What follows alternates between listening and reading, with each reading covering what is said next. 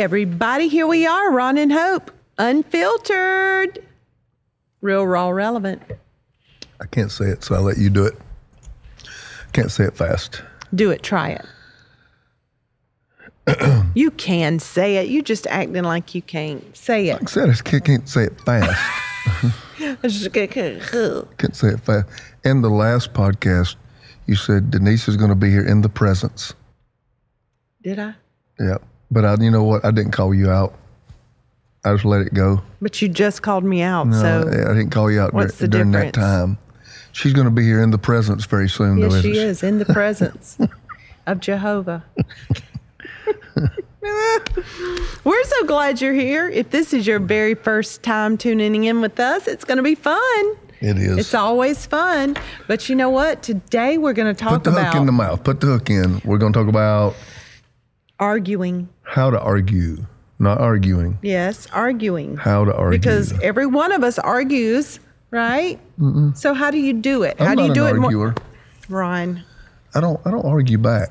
That's why you get so mad. No. Well, we're going to start an argument right here. I don't argue back. You don't argue because you just say how it is. You just try to be the dictator. No, I just listen to everybody. Oh, okay. Here we go. I take the high ground and I become a mediator. And the lightning. A peacemaker. And the lightning Jesus rod said, blessed are the peacemakers. Strike you. Blessed are the peacemakers. I come in peace. I don't you know what Ron does when we're in a argument? What? Quote unquote argument? I grab your hand, look at you. No, he turns it into a full-blown sermon. Yeah. I mean, I'm a teacher. He's trying to teach me. I'm like a teacher. We're in elementary school, and that ticks me off even more. Baby, I just want to be an instructor. That's all. Oh, I know you do. That's all I want to be. I know. We all know. So when we're in a disagreement, an argument, whatever, he makes me sit down. No, she wants to go to bed. Now you come sit down. She wants to go to bed. Child. I'm trying to tell her the Bible says, don't let the sun go down on your wrath, because if you go to bed mad, you wake up with a little stone in your heart. Yeah, you do. So you can't go to sleep on it. You got to stay up and take care of it. And that's when I hold your hand and tell you how wonderful you are. Really, what I'm trying to do is to walk away so that I don't throat punch you. Mm-hmm. You haven't throat punched me in a month or two, though. Because you hadn't tried to instruct me in a month or two. Oh, it's so hard, isn't it? I mean, seriously, we're making fun and we're laughing and we're talking about our own things. But it is hard. There's an art to arguing. There's an art to it. There's a way to do it. I try to abide by it. You know, when feelings get involved, logic and rationality go out the window. Yeah, they go out the door. And so I just want to talk about the fact, number one, that arguing is real. That doesn't mean you're not a Christian. It doesn't mean you don't love Jesus. It doesn't mean that. That you don't love each other. I want to go all the way back to the beginning about compatibility and life rhythms, and then I would like to talk compatibility and life rhythm. Compatibility. I want to talk about. See how healed I am. Compatibility. See how healed I am. It don't even bother me, because true love cannot be offended. What does that mean? True love cannot be offended. Let's see. Compatibility. Compality, compality. That was so funny to me. But she's going to be here in the presence. She's going to be here in the presence. I'm choking on that. It's like you've been smoking. Oh, me, Jesus, help me. You're giving away, baby. You've been smoking cigarettes. Lord, I do not smoke cigarettes. Oh, Ron, compatibility, or whatever you said. Go. Look, I really came here to be serious today. Right.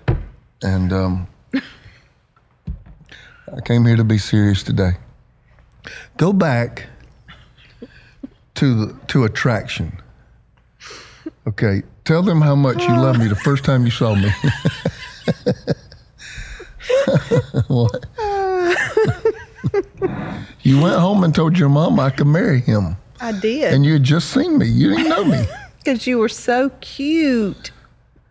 You had long blonde hair down to here like a mullet. And my cheeks were red because I've been playing basketball. Yeah, you were so cute. And you went back and told Mama what? I didn't just see you and say that, Ron. We talked. We spent time together that weekend. You drove my car. I drove your car, and then you lied to me. So, but anyway, I still went back and told my mama that I had met somebody that I thought I could marry. She rolled her eyes and said I was crazy. Okay, based on what? Your presence. Based on? No, seriously. You were attracted. I was attracted to you. But you were sweet, too. You were so calm and sweet. I am sweet. You are sweet. Mm-hmm. And I had never met a guy who was just really calm and just kind and sweet. And I loved that about you. All right, now you're getting serious, ain't you? Mm-hmm. Now you shifted on me. Yeah. All right. The law of attraction. Chaz loves these things he makes us watch. Was it on YouTube? Love is Blind, and what's this other one? There's another one. I don't know. He makes us watch all these things with him. My second child, Chaz, he watches these things and then makes us sit down and watch it with him. And one of them, they have to... Married at First Sight. Married at First Sight. That's married, what it was. You know, married by being put together by these clinicians and things. Mm-hmm. Then another one was Love is Blind. You got to fall in love and have somebody to marry you, and you've been talking through a wall. And I said, to try to prove that you don't have to be physically attracted. The fact is, it's a package.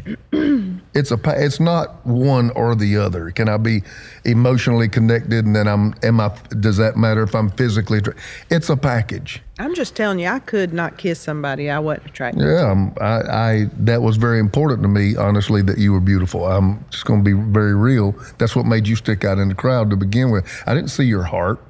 I didn't see your spirit. I didn't know what your attitude was. I looked down there and saw you. You stuck out. You were prettier than everybody else in the building than me, and I went that night to find out where you were. But I'm trying to say that's not unholy. You know, well, you shouldn't be attracted. Yeah, I was. I was attracted because I liked what I saw. However, it's all changed. There's got to be a second level. If people commit to each other, marry out of the law of attraction. Yeah. Just because you're attracted does not mean you're compatible. That's right. There's what I call the law of compatibility. I have always said to those dating, they say, how long should you date before you get married? There is no calendar answer. Right. You should date, you should date long enough to see the person that you love in several seasons. Hope's seen me when I've had a little money in my pocket. Hope's seen me when I didn't have anything. She's seen me. She's seen me after a great victory. She's seen me after I tasted defeat. She's seen me when I got a stomach virus. She's seen me when I was the picture of health. She saw me through all these different seasons long before we got married. Long before that. So what happens is there needs to be a time where you get to understand the other person's life rhythms. Attraction brings you together. I'm going to argue and just hang on. Attraction brings you together, but that's not the thing that seals the relationship. That relationship, if it's based on that, is destined for a short, hard fuse. It's going to be a buzz, it's going to be fiery, and then it's going to be over. Because gravity is real. Yeah, because when you have to live with somebody that is not fun to live with, they become unattractive very quickly. Yes. Okay? So let me just get some hypotheticals. What do you mean life rhythms, Ron? What are you talking about? Okay, you were raised in a home where you had a mom that stayed home and kept the house, kept it spick and span, cooked all the meals, had it on the table at 5:30 when Daddy got home. She was over there overseeing you with your homework. Dad was the breadwinner. He took everybody to church on Sunday. You went on vacation July the 4th. You were raised in that kind of home. She was raised in a home where her dad left when she was 2. Mama did work 3 jobs to put bread on the table. She was independent, had to learn how to keep a house at age 8. And you come together and didn't respect the man. That's not good. Yeah, didn't respect it at all. Heard her mama down in her daddy her whole life. And so you coming together and think that those issues are going to immediately be compatible. I'm going to tell you they're not. No. I don't care how attracted you are to each other. Right. You are going to have to work through those issues and bring it to a life rhythm. You're a night owl. She's a morning person. Okay? Or like me, a 10 to 10 person. I mean, yeah, you life rhythms. You're going to have to find those things out. Women are on cycles, men are not. They are. That's a totally different life rhythm. They on one. That's what I'm talking about. Let's go. It's Men are always on the light switch called on, and women are on, their bodies are on We cycles. on a little crock pot cycle. So the fact is, all these things matter. One, one is a Christian, one is not. Yeah. And these are the things, the questions that you can be so head over heels. And then the arguing what you starts. feel, that you don't take the time to work these things out. And they have to be worked out. So if they're not worked out prior, then after you get married, you're sentenced to them. Yeah. That's arguing. Yeah. Strife. That's when the Strife arguing sets is in. going to stop. Do we want to stop right here for a minute and recognize our Sure sponsor? can. I just want to give a big shout out to Chime. I love We're Chime. grateful for our sponsors. Yes, we are. really are grateful. And so many people are grateful for Chime too, because Chime is an award-winning mobile app that has a checking account, a debit card, and an optional savings account where it allows you to get your paycheck up to 2 days early. That's crazy. I know. It's like, I don't understand all of these apps and how they work make it and work, technology, but they do. And so getting your paycheck for some people 2 days early, I mean, that's huge. That's a make or break. That helps you get on top of your bills, not miss your bills. So what are you waiting for? Hopefully it's not your paycheck, right? So get started with Chime today. You can apply for a free account. It only takes a few minutes, literally, I promise you. So get started today, chime.com/Ron and Hope. That's chime.com/Ron and Hope. Bank services and debit cards are provided by the Bancorp Bank or Stride Bank. NA members FDIC. Early access to deposit funds depends on the pay. Yes. So we're grateful to you, Chime, and we want all of you to check it out. They can really be a blessing. Get your for money. those of you who are in a season of trying to make this paycheck period meet up to the next one. It can really help you out. Yes. Let me get back. When life rhythms have been paid basically no attention because the hormones are nuts. Or you get married, just something like this, and you learn how different you really are. Yep. And you are. Your likes and your dislikes. Let me take a minute and deal with that, because I want to get to arguing, but I'm trying to set up how do we get there. God pulled Adam out of the dirt. And that was the last time God ever reached into the dirt. Everything else came out of Adam. Yeah. Everything. Eve came out of Adam. So when God took Eve out of Adam, he called Adam woe man, which means woman with a womb. I mean, man with a womb. Man with a womb. So in other words, he took that part out of Adam, which goes on to say God may have created Adam in his own likeness, which God needs nothing outside of him to reproduce or procreate. So he may have made Adam in that same way, said it's not good that man be all one alone, all one. So he took womb man out of him. And so what does that mean, baby doll? That means women, this is going to fire some people up. I don't know that it was designed for women to be able to do everything a man can do. You're designed to do everything I can't do. That's right. We complement each other. You're designed. I mean, can you do things Ron can do? Of course you can. You can preach, you can lead, you can administrate, and you can do all those things just like I do them. But the fact is, you have some things you can do Ron will never be able to do. Because God took that part out of me. Yeah. So give me you, I give you me, and together we're whole. Yeah. A lot of people say you need to be whole before you get. That is true. You need to be whole emotionally. Healed. You need to be healed emotionally. But at the same time, you can find a counterpart that completes you in a mighty way, because nobody by themselves has all the equipment. No. Nobody. And so that's what this great compliment, and the Bible calls it a mystery, the mystery of marriage is. So we get into this place where you have what I don't, I have things that you don't. But the fact is, where we should see that as complementing one another, most of the time it can be a place of contention. Yes.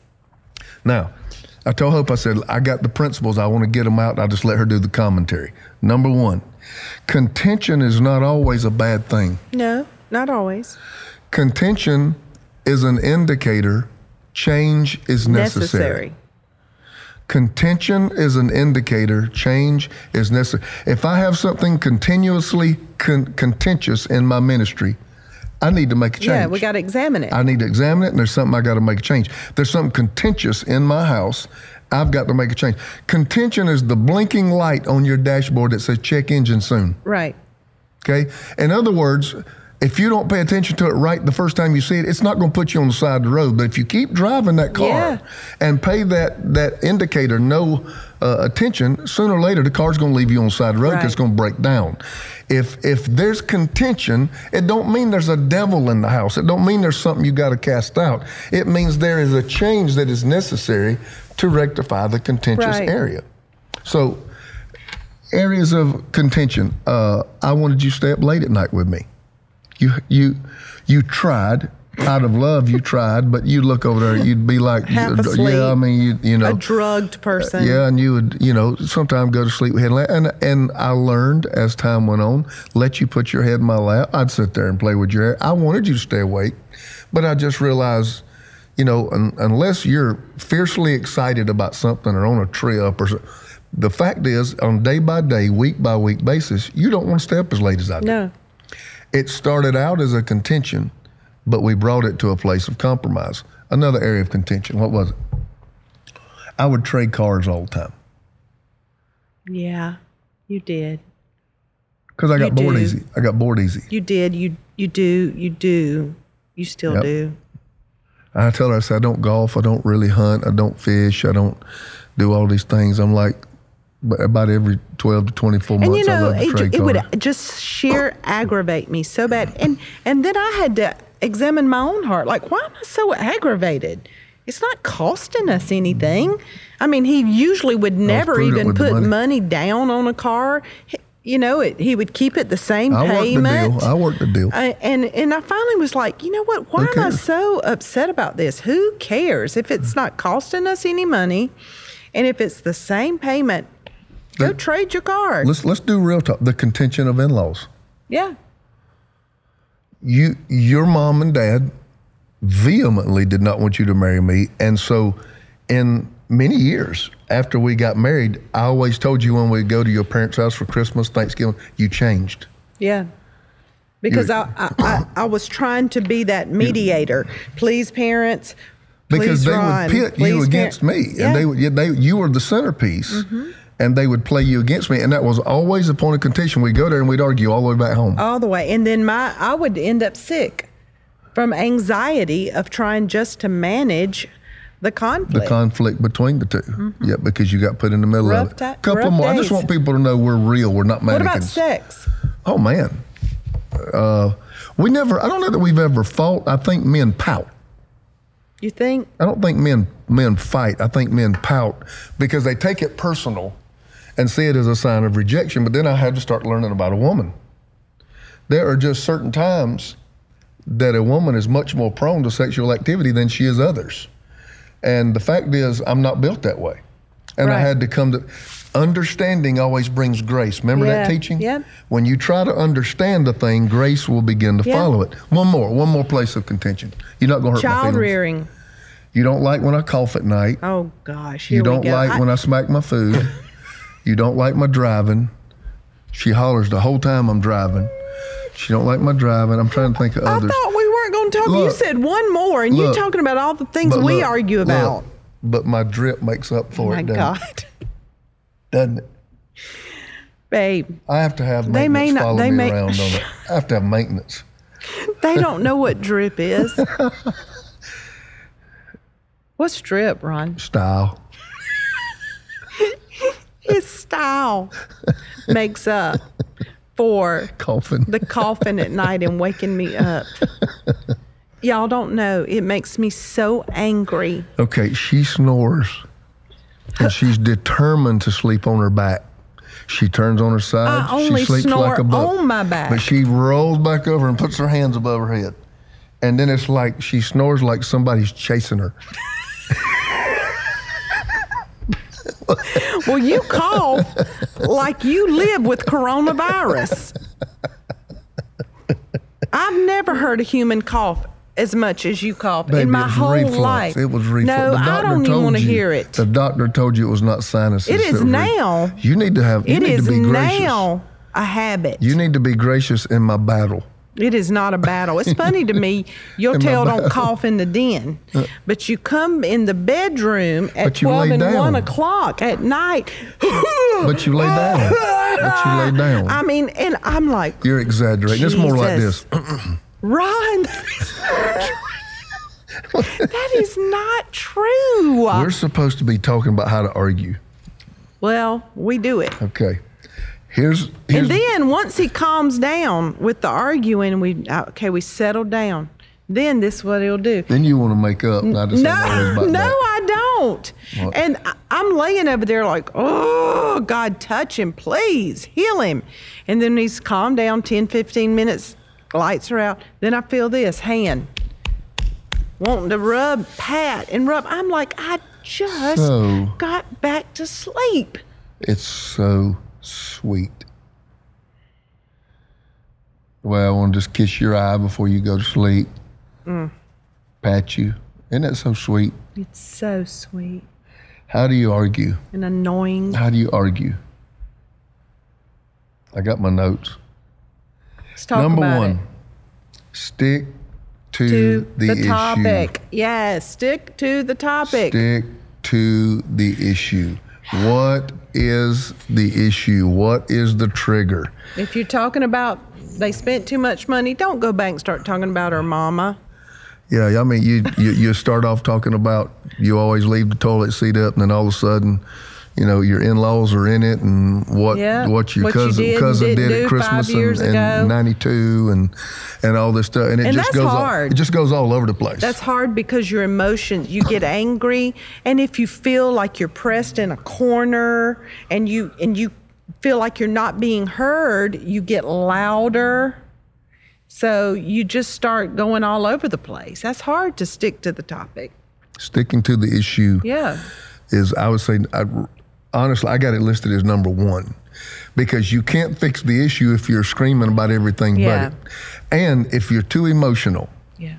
to talk calmly about the issue, separate till the emotions wear off and you But I simmer down. try to do that. I Yeah, we try do. to walk out We the do. door. I used to when I was in my 20s. I would try to fix it all right there, but I've learned now maybe I need my space, maybe you need your space. But we're being silly. You know what? We don't argue a lot. No, Lord, no, we don't. We don't argue a lot. But if we do, and I try, and I'm so angry, and I want to walk away, you get mad at me and say, Hope, now come back in here.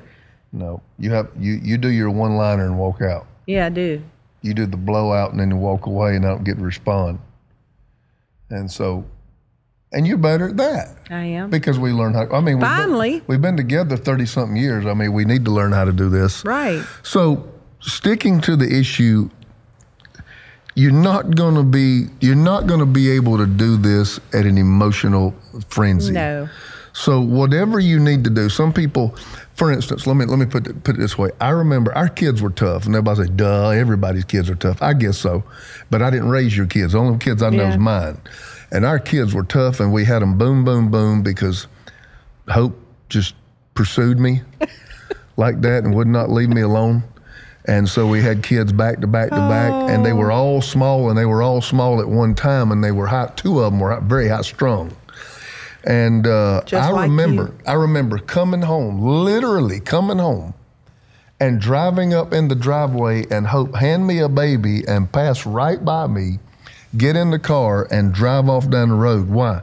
She is done. Yep, had it. She is done. And I ain't even took my coat off. Still got my tie. But she is done. And I had to learn. I had not been shut up in that house with them kids all day long, and two of them with a stomach virus, and one of them with diarrhea. No, you got to leave. And you got to go out and have lunch with somebody. And I was I was living the good life, having meetings all day and fixing problems. So anyway, I'm out doing that. I come home. But what did I learn out of that? I learned, you know what? If I just give her some time, you just needed to get away from it. And sometimes you would always tell me, I'd call you later, baby, you all right? You didn't even speak when you came out. And you're like, I'm at Target. I'm just over here in the corner sniffing candles. huffing paint. But it was just, what'd you have to do? If I don't go and process this, I'm going to blow up on Ron. That's so true. I'm going to blow up on the kids. And some of that was out of respect. I think I may be putting words in your mouth, but you would come home and you're like, you know what? He's going to catch it if I don't leave. Yeah. Because I had already, no, you had not done a thing, but I had created in my mind how mad I was at you that you just, I would always say, how is it that they just get up and leave? And they go to work and they just go do their thing and get to go out to. Because it's called paying the bills, baby. Right. Yeah. But at that time, I didn't have a choice. I had to stay home because we couldn't afford child care. You kept wanting to have them babies. Oh, my Lord. Here we go. You kept wanting to have them babies. Yes, I did. And I love every one of them. You wanted to have them babies. And I remember it. And I was like, okay, sweetheart. Let's have another one. You want to have another one? I told you when we remember when we were first flying out the West Coast and the wheels hit the ground? Yeah. And you said, let's try for another one. Let's try for one more. I think you hit me. I was 49 years old, and I said, right when we got to California, I said, let's try for one more. No. So anyway. You know what? I just remembered this, and you were talking about, emotions going crazy when you're arguing. And if you're married to that person, or if that is you, where you just lose your mind and you're screaming and yelling and the volume's so loud. We had a friend who said that they struggled with that, and they screamed and hollered and their kids would hear them, and it just got crazy. Said that now they have a rule. I'm talking about they just knew they couldn't control themselves, but it was a rule that it was almost like the game strip poker. Whoever started getting loud had to take off a piece of clothes. And the next one had to take off a piece of clothes to where they were standing there yelling or doing they're arguing butt naked. But they got laughing, and it became so funny they couldn't continue, that it just helped them. And it really helped bring some joy and laughter into the room. And so, Ron, do you want to implement that? Tonight. I'll start an argument. I'm going to find something. I'm going to find something, start an argument, and I go, a bad one. Make me real loud. Yeah. That is so funny. So anyway, sticking to the issue, number 2. Take your clothes off. We've lost it. Well, yeah, we've lost this in our world. And I don't know who can model this for our young adults and our young married couples, because it's not modeled by our adults. It's not modeled in politics. It's not modeled in corporate. And it's not really even modeled in church. Negotiate. Can I tell you something? Nobody comes to the table to get all of the chips in their corner. No, it's not reasonable. That you can't enter an argument where it's all or nothing. Or it's nothing. Yeah. That's no fun to be in an argument with somebody who has the end with all the cards are going to be on my side when this thing is over. In other words, an argument, the goal of it is not to win. The goal of it is a solution. Yeah. And some people just want to win the argument. Right. I was louder than you, or I cut you harder, or I shut you up, didn't I? I mean, they don't want to win. Pride. But the goal of an argument is because there's contention, and let's take this to a place of solution. Yeah. So I know a lot of times it can be easy about money, especially in those times when things are so lean. And I remember we would sit down, and it would be hot, with this or that, what. And then we would sit down and negotiate things out. Well, we're going to do this with this. We're going to pull out this hole with this right here. And when I do this, we'll appropriate this here. And what it was it's trying to find a solution instead of ripping each other's head off. Right. I remember when we first got married, though, you leaned more that way. Not the I got to win, but yours was because you were raised in that. I was scared. I was scared. You were. I was scared. We didn't have much money. Ron, it ain't about money. I'm talking about how you approached every disagreement. Your thoughts. Oh, okay. Yes, I thought you were going somewhere else. No, your thoughts were, because I'm the man of the house, you have to come my way. And I remember several years into the marriage, I looked at you and said, Ron, why can't we just agree to disagree?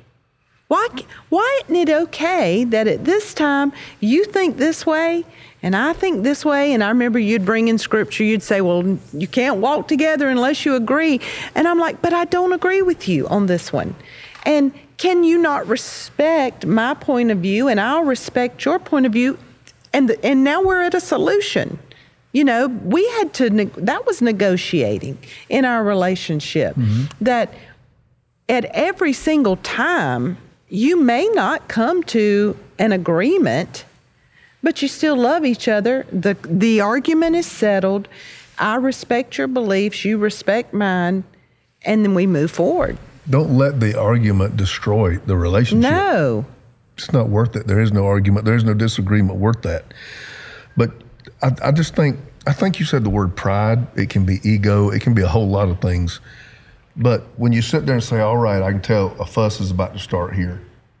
All right, let's talk about this and let's try to bring it to a place of solution. The art of communication, I think me and you have told each other so many times, one of the things that has blown us away in pastoring is people's inability to resolve a conflict. Awful. It's awful. I cannot believe how much I have to get involved in with grown adults in coming to resolve a conflict because they have no ability to resolve it on their own. Yeah. So you got to come in as a peacemaker.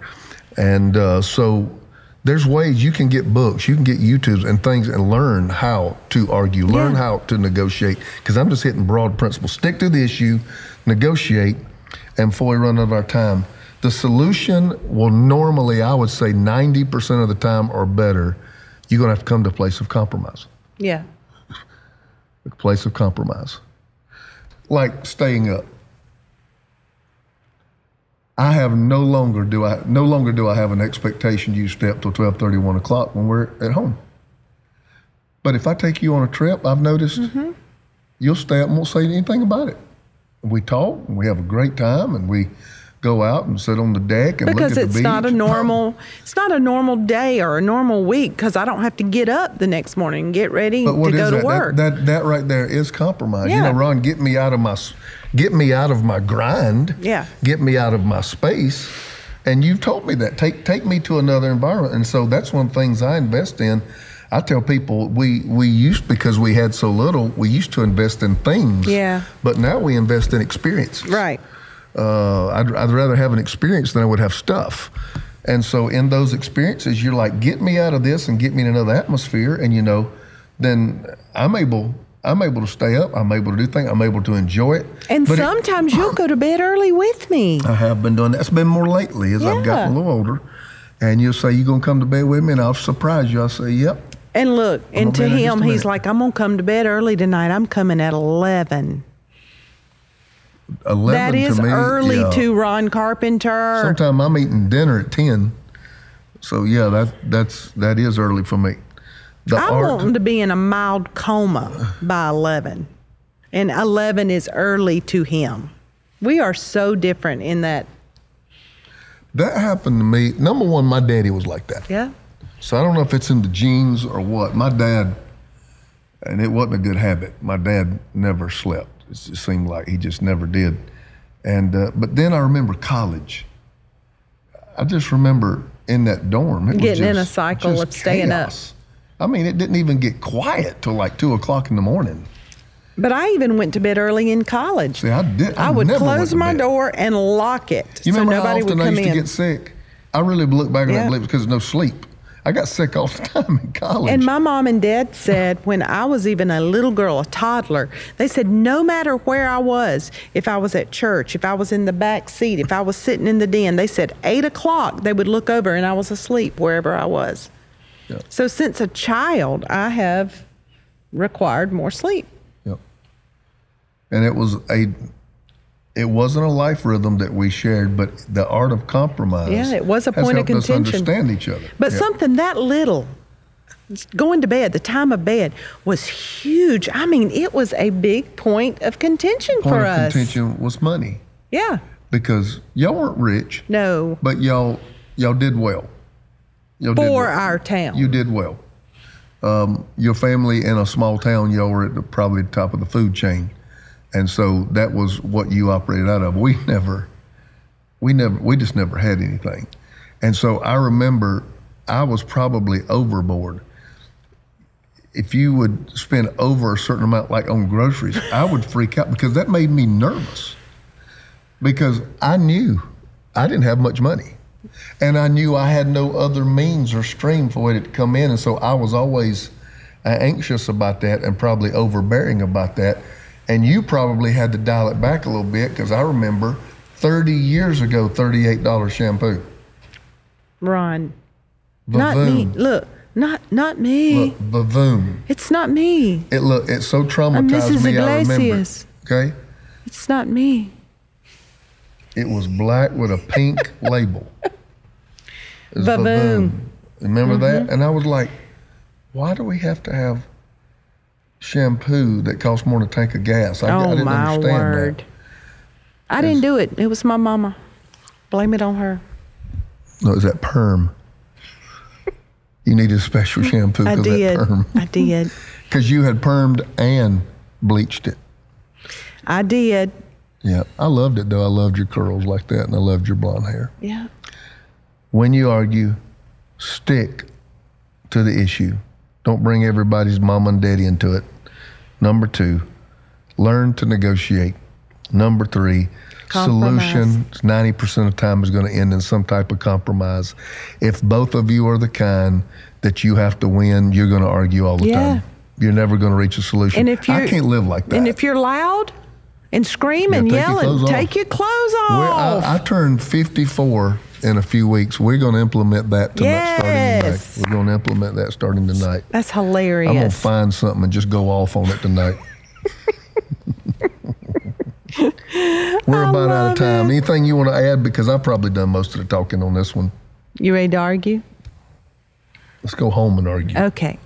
Yeah. Thank y'all for being with us. Listen, if you like this, if you love our podcast, like it, share it. Please do. Go Please follow do. us on YouTube. Subscribe to our channels. Follow us on Instagram, Facebook, all these places. We love you guys. We'll see you next time. Bye-bye.